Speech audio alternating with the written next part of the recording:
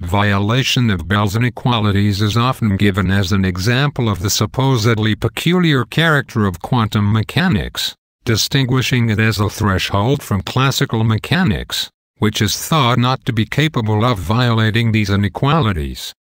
In this presentation we will demonstrate otherwise. Consider two large vessels of over 10 liters each, separated and placed at a large distance from each other. Transparent water of 20-liter volume is to be distributed among these two vessels. Denote by MA the measurement which determines whether vessel A contains more water than vessel B. Call that, quote, quantity measurement. If the quantity of water in A happens to be more than the quantity in B, then the value of MA is yes. Otherwise it is no. The corresponding measurement for vessel B is MB. Obviously, if there is more than 10 liters in vessel A, then inevitably the water in vessel B will be less than that in A. The experiment on vessel B will yield the result, quote, no. Denote by MA' the measurement which determines whether the water in A is transparent. Call that, quote, transparency measurement. To carry out transparency measurement, one removes 1 liter of water from the vessel and makes the determination of whether the water is transparent. If the water in A happens to be transparent, the outcome from the measurement MA' is yes. Otherwise the outcome is no. Similar transparency measurement on the water in vessel B is denoted by MB'. The measurements in which we will be interested here in this discussion are coincidence measurements done on both vessel A and vessel B at the same time. There can be only 4 coincidence measurements, namely, MAB, MA'B, MAB', and MA'B'. The corresponding outcomes, the expectation values, from these coincidence measurements can also be only 4. The values of these expectation values will be denoted by EAB, EA'B, EAB', and EA'B'. The values of these quantities are +1 when measurements involving both arguments, coincidence measurements, yield either yes, yes, or no, no. When the two arguments in each expectation value have opposite meaning, the expectation value is -1. Let us now carry out the experiments. First coincidence measurement. Let vessel A contain 10.1 liters. This means that vessel B contains 9.9 liters. This will give EAB equals -1. Note that above distribution of the 20 liters of transparent water is completely random. With the same probability we could have had 9.9 liters of water in A and 10.1 liters in B. For simplicity we will observe the former case. Second coincidence measurement.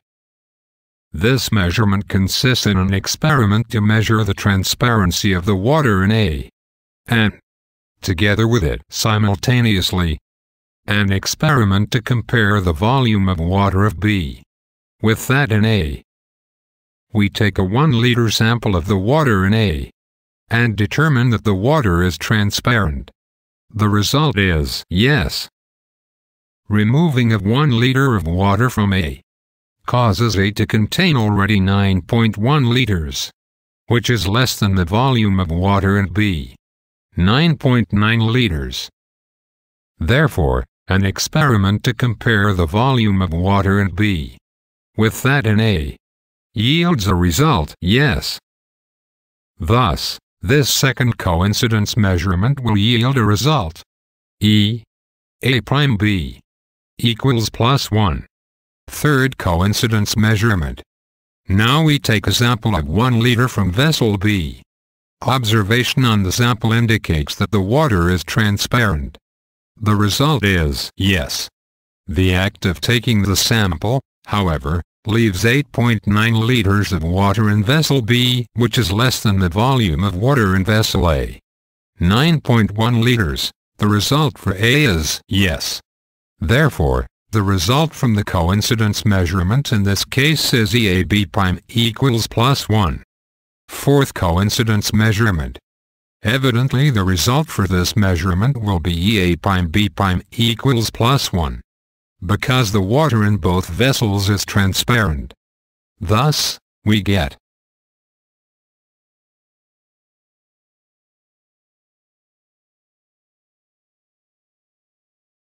according to Bell's theorem. What distinguishes classical probabilities from quantum probabilities is that the quantum probabilities violate the shown inequality, making it greater than 2. While classical probabilities according to Bell's theorem should always be less than or equal to 2. As can be seen, however, the simple experiment presented here, although classical, does violate Bell's inequality. Therefore, it is not true that the quantum mechanical entities are subject to some special laws and statistics, which classical objects are not. Thus, if violation of the equality at hand is the basis to speculate about non-local character of the measurements, making it so that a measurement at a given location inevitably affects a parameter distant from it, such conclusion can also be drawn from classical propositions.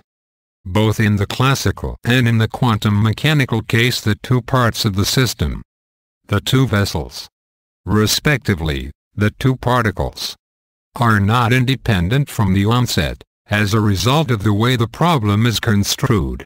The fact that the two vessels, far removed from each other, are not independent, and this is the prerequisite for the violation of Bell's inequalities, is not something immediately evident. The dependence between the two vessels is ensured by the initial condition that the total volume of water in the system is fixed, 20 liters. In the same exact way, the fact that the two Einstein-Podolsky-Rosen, or EPR, particles are not independent is not something immediately evident. However, the dependence between these two particles is ensured from the beginning. Their state is described by a common psi function. A simplified version of that psi function, representing singlet state, is put forth by Bohm, and later used by Bell to state his theorem. The parallel between the two classical vessels removed from each other at a great distance, and the two EPR particles, can continue also when measurements are considered.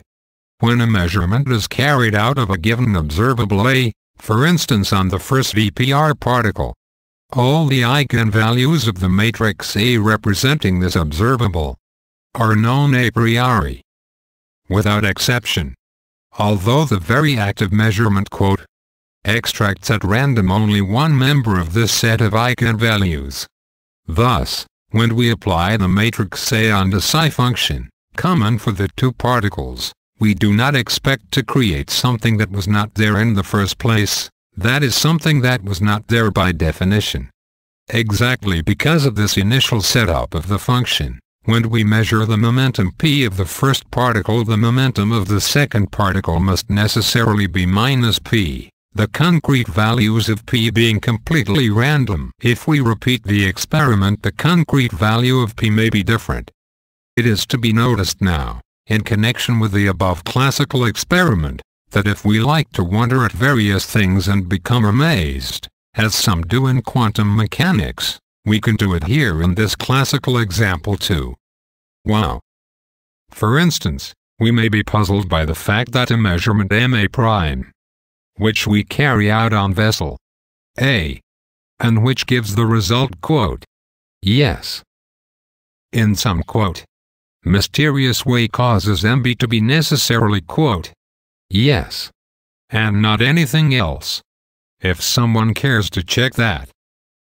Therefore, we may continue, if we consider this path of thought fruitful, to get further amazed that information between A and B has passed at a speed greater than the speed of light. We can even write that the common probability PAB does not equal any more the product PAPB, and conclude all kinds of other things. The above indicates that the notion of two entirely isolated particles in quantum mechanics, which somehow exchange information among themselves, loses content. This is, of course, if we will not be willing to accept, and it is very likely we won't, that also the two buckets exchange information among themselves. The above argument is one of many that can be given in support of the fact that quantum mechanics is nothing else but misunderstood classical mechanics, which has taken a wrong turn.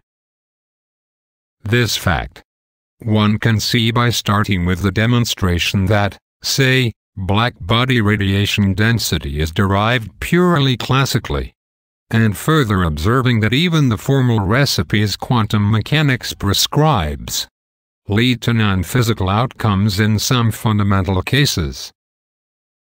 The cure for all these problems is to abandon quantum mechanics and return to classical mechanics, especially by correcting its current inadequate understanding of motion. Discussion of this mandatory correction is the subject of other presentations.